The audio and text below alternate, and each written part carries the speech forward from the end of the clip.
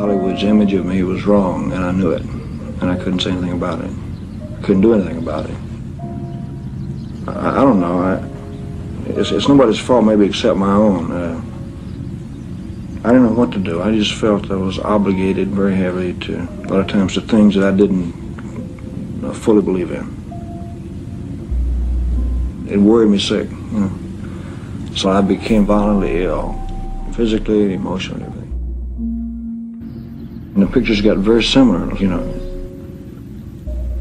If something was successful, I'd try to recreate it the next time around.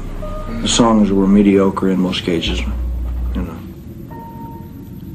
I had thought that they would give me a chance to show some kind of acting ability or do a very interesting story. But it did not change. It did not change. Elvis and I were in the bathroom, and I'm doing his hair. He wasn't saying anything, he was just looking off in the distance. He was pensive. And all of a sudden I said, man, why am I still making these movies? I'll always be a singer. Singing is my life's blood.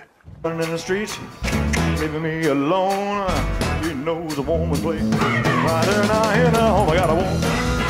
Way across town, she's good to me.